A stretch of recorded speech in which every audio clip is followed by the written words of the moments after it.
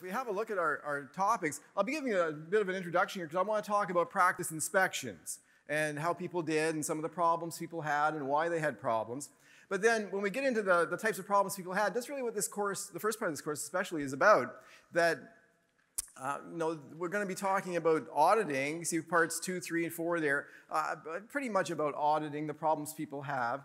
But also then, we'll be talking about reviews. We have the new review rules that have just come in the last couple of years. First time that they will have done any inspections of people following the new rules. So we'll see what problems people had there and some other problems that we're anticipating people will have.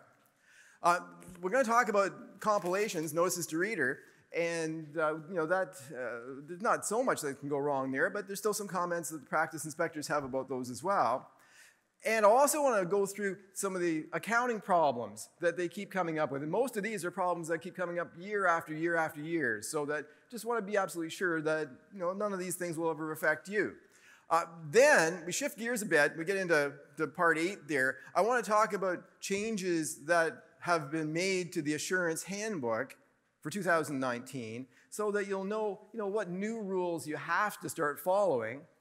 And then after that, we'll be talking about other proposed new rules, things that might be coming in soon or are coming in soon, the biggest one of which will be the new compilations rules that are going to be coming out. We'll talk about the timing of that more later on. I won't be able to use the words notices to reader anymore because they won't call them that. So they're going to have a different name for the report.